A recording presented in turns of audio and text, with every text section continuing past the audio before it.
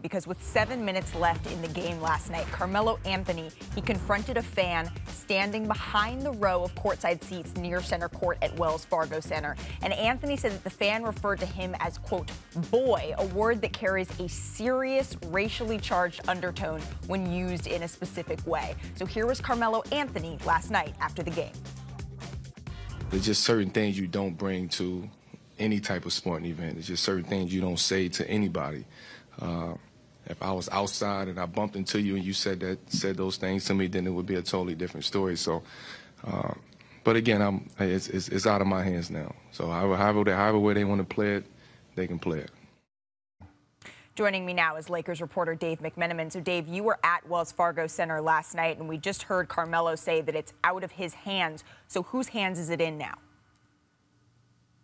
Well, Malika, it's not actually even in the Philadelphia 76ers' hands. A Sixers spokesman told me that they leased the building from Wells Fargo. And so Wells Fargo Center security will be in charge of any further discipline. The Sixers spokesman told me that only one person was ejected from the game. And Carmelo, speaking to me and several other reporters, said there were several fans that were directing this charge type of language towards him. Actually, there was one, after it seemed like the incident had dissipated, one sitting courtside was getting into it with Carmelo, and Joel Embiid actually came over to intercept a Philadelphia fan. He was taking the side of the Los Angeles Lakers player. But I followed up with the security team from Wells Fargo Center, and I have yet to receive a response. Okay, so as for the Lakers, they're back at it tonight on ESPN at 7:30 Eastern when they play Charlotte, and they might be without all three of their big three. What else can you tell us?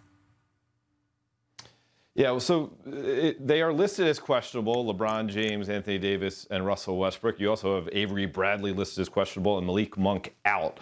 But a team source tells me that it's more going to be a game-time decision for that group. Now, yesterday, it was a surprise to a lot of us covering the team when LeBron James, who was on such a hot scoring streak, was dashed from the lineup. But a source told me then, when I asked, is this something we got to be worried about? His explanation was year 19. And so, to me, it was more of a rest and maintenance issue. LeBron James will test out his body tonight, see how that left knee feels. Same thing for Anthony Davis with his left knee and Russell Westbrook with his right knee.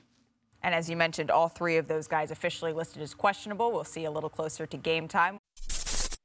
Thanks for watching ESPN on YouTube. For live streaming, sports, and premium content, subscribe to ESPN+.